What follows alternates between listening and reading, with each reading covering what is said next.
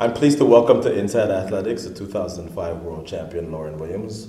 Lauryn, thanks for joining me on Inside Athletics. Tell me about how your U.S. Championships went this weekend. I think I had a pretty good USA Championships this year.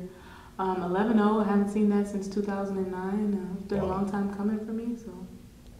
Now, you don't know it yet, but the real purpose of this interview is for me to convince you that at age 29, it probably is not a good time for you to retire, since, as you just said, you just ran 11 flat. But did that 11 flat that you ran this weekend give you any kind of pause as to, you know what, all right, so I'm turning the big 3-0 this year. There are a lot of sprinters running well into their 30s. Tyson Gay, Justin Gatlin come to mind. Mona Lee had a very good U.S. Championships. Is there anything about this weekend that gives you a little bit of pause at that decision? No pause at all. I feel like it gave me closure even. Really? I watched English Gardner go out there and run, and I really felt like that was me 10 years ago. I came into the sport after winning NCAA championships. I actually think she even ran a similar time to me. I ran 10:96 or something. Yeah. And I immediately turned my focus. It was the Olympic year for me. And I came out here, I had nothing to lose, everything to gain, and I was just a free spirit. And I don't feel that freeness anymore. I feel, a sense of obligation when I compete, and I don't like that.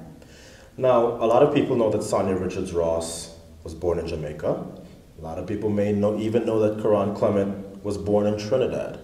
But I don't think that the wider track and field public, certainly the fans, know that your father is from Tobago. Mm-hmm. Now, I know he was instrumental in your career. Tell me exactly what role he played in Lauryn Williams, the athlete. My father was my biggest fan. My mom loves to take credit for 50% of the genetics. Well, I would hope so. I feel like I'm like 80% my dad and maybe like 20% my mom. Okay. Hopefully You realize biologically that's impossible, right. But okay. But he was just, a biggest fan and always, encouraging me, doing everything he could to help me, whether it be driving, 4 or 5 hours to a race, raising money to get me shoes because I'm one of 7 children. So right. Sometimes it wasn't easy, things like that. But he definitely was a big supporter of making sure that I reached my full potential. Now, I know that when he passed soon after Beijing, to me, I've known you for a long time. It seems like something changed in you. You have never been the same since your father passed. Do you think you can tie his passing to you feeling like, you know what, I just want to go on with the next chapter of my life post track and field? I can definitely say that there's a medium percentage that is attributed to my dad passing away. Yeah. Kind of looking back over it, I used to say it wasn't a big deal when he came or when he didn't come, but all the races that I PR'd, every time I PR'd, he was there. Wow. And every breakthrough race, he was there. Like even for 1087, which is my PR, in Zurich, that was the first time he'd come to Europe, outside of the big championship. Right. So definitely he played a major role, and I was always out there trying to please my father. So since you've decided you're retiring, let me go back into some of the Lauryn Williams archives for some of your races. First of all, just in glancing through your career, and I've followed your career, I've covered most of your career, so I know it well. It seems to me like nobody in history has the luck in the 4x1 that you had. In 2005, you're world champion in the 4x1. In 2007, you're world champion in the 4x1. In 2008, the stick's on the ground, right? In 2004, the stick's on the ground. So 2 Olympic drops with you somewhere involved. Who's to blame? We don't know. And then last year, after people have counted you out, maybe, it's time to retire, you get Olympic gold. How will you remember your career for the U.S. 4x1? As a bittersweet thing, for sure. Start with the bitter. Well, it's hard because at 04 and 08, like you said, with the botched handoffs, I definitely spent a little bit of time of, self-reflecting, was it my fault, that sort of thing. And I've managed not to drop a stick any other time, Many times in my career, March and April, we're doing relays just to have fun and, kind of race ourselves into shape. Right. And you meet the person on the same day. Hi, my name is Lauryn. How many steps do you need?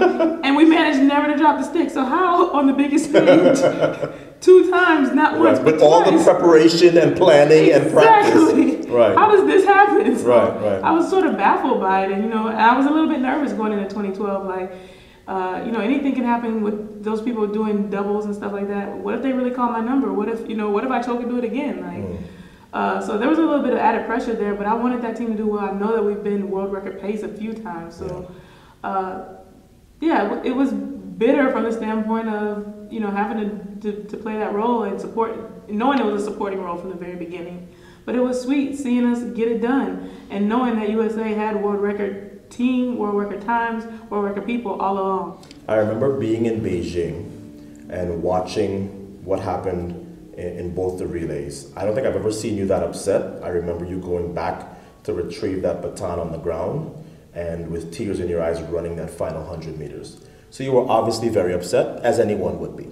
You then said, it's almost like somebody has a voodoo doll and they're just sticking the pins in us.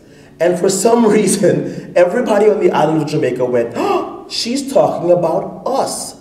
Tell me about that statement and how crazy that got in the days and weeks after that. Yeah, it was totally framed in some sort, form, or fashion because, my words were misconstrued. I never once mentioned the word Jamaica in the setting of it all, or was I even thinking along those lines. And there was a lot of backlash from it. The Jamaican athletes wouldn't look my direction. Wow. Just grimacing and walking the other direction. A lot of nasty hate mail, things like that from my website. And there was no Twitter at that time for me. Right. But luckily. Exactly. But even in Miami, where there's a large Jamaican population, I got back and, just in the grocery store, sometimes people come up to me and say nasty things. So, and it was very hurtful and very harmful, like to my spirit, just because I never meant it like that. Right. So and I know your history in Jamaica. You won your World Junior title there. I've already talked about the fact that your father's from Tobago. It seems to me like you still. Obviously that you're over it, and everybody else got over it, and maybe cooler heads have prevailed.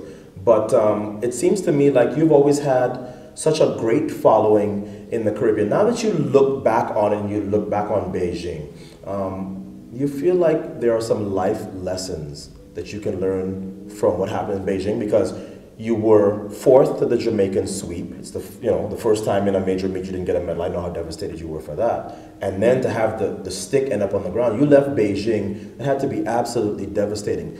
Forget track and field now. Do you feel like there are things that happened to me in Beijing, there are lows that I felt in Beijing that I can take forward, like maybe for the rest of my life?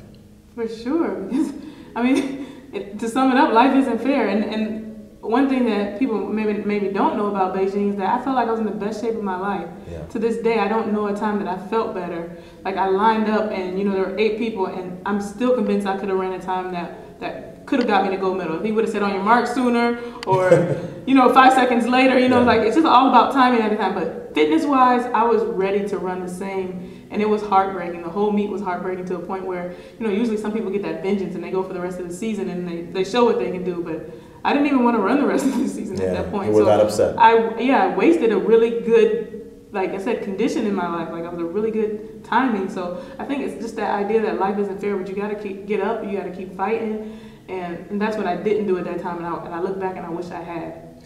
Well, I know you well enough to know that the person that's inside of you is an amazing person. And I know that whether you do, in fact, as you say, call it off and call it a career this year, no matter what you do next, you're going to be good at it. So thanks for joining me.